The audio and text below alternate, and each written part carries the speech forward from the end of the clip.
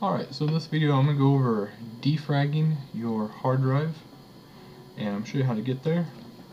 So first off, go to Control Panel,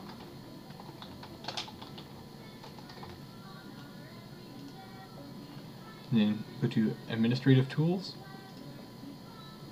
and under there we have the Defragment and Optimize drive. So we'll launch this. Now, defragmenting usually only means hard drives. You can see hard drive here, hard drive here.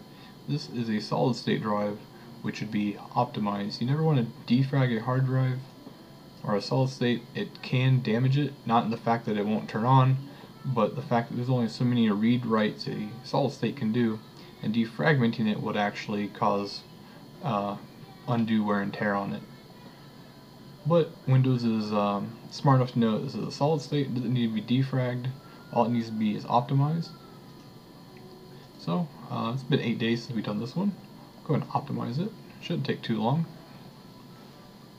And trimming, which is the, again, you see here it says fragmented and trimmed, two different types of file organization. Okay, so that's already done. And then on our video drive disk, we can analyze it first. It's going to say it's okay, because it's already probably been run automatically. Looks like it ran on boot up today. But we can go ahead and try to optimize it anyways. There you go. And same for here, you can analyze it first. You'll go through and check it all. Yeah, it seems to be okay. But if you had a few percentage of a fragment here, you just click your optimize button and it would run through and hopefully bring that back down to a 0.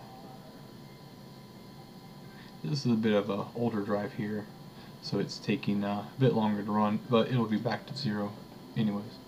So again, just go to your control panel, administrative tools, go to your disk defragment, and you can run it from here.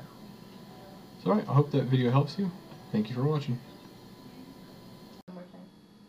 Thank you for watching. Links to any tools can be found down below. Please leave a comment if these steps did or did not help you, or if you'd like to see a video on another topic. Thank you for watching.